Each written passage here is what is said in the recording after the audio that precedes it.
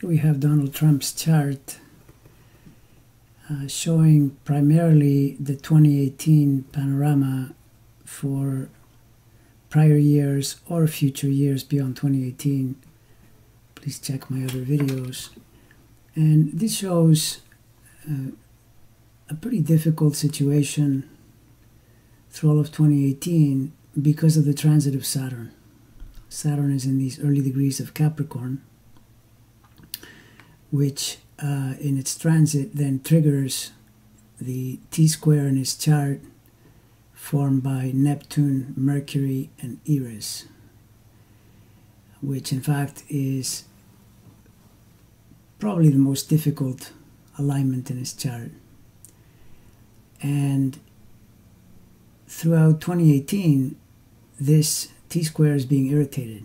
You can see, if you look over here, Saturn entered Capricorn in January, and by late January, February, it was at the degrees that would be challenging Neptune, and then a little bit after Eris, and then in April it would be Mercury. And if you recall, April featured the Michael Cohen indictment, which therefore put Trump in a very difficult position.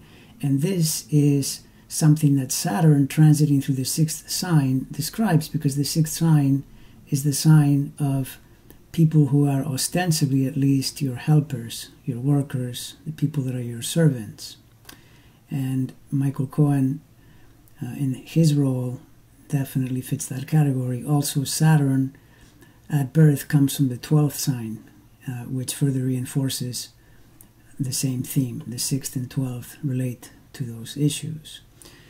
And from April, it moves forward and continues to be quite tricky because it backtracks, and then reverse squares Mercury, then Eris, and then Neptune. And as we speak, in the June-July period, we saw the issue with the children being warehoused. It caused quite a stink. And now, more recently, in fact, as I make this video, we have the meeting with Putin in Helsinki, as well as in the days prior, the rather scandalous way in which he dealt with the traditional USA-NATO allies.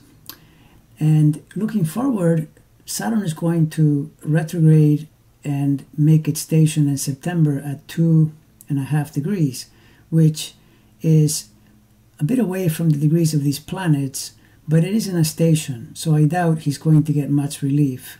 And in any case, what happens is, as we go toward the November elections, the midterms, which happen in early November, we see that Saturn once again enters into the same degrees that it entered into back in February, and it will hit all of those degrees during November and December.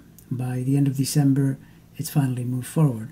All of this is quite difficult, at times incredibly difficult, and you can see that in addition to what I mentioned about the matter of people that work for him betraying him or working against him, it also implicates the 9th sign, the sign of foreign affairs, immigration, as well as legal issues.